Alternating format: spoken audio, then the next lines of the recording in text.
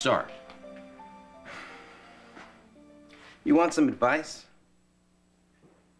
You don't have a chance of winning this case, Tony. Not the way you're going about it.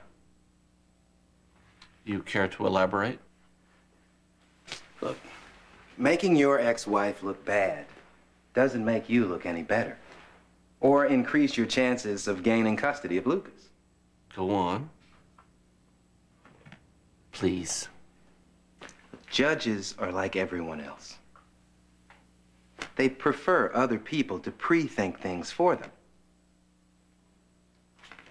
If you want the court to declare you a fit parent, find a person or an institution with the reputation you don't have. GH would be a good place to start. And get them to validate you.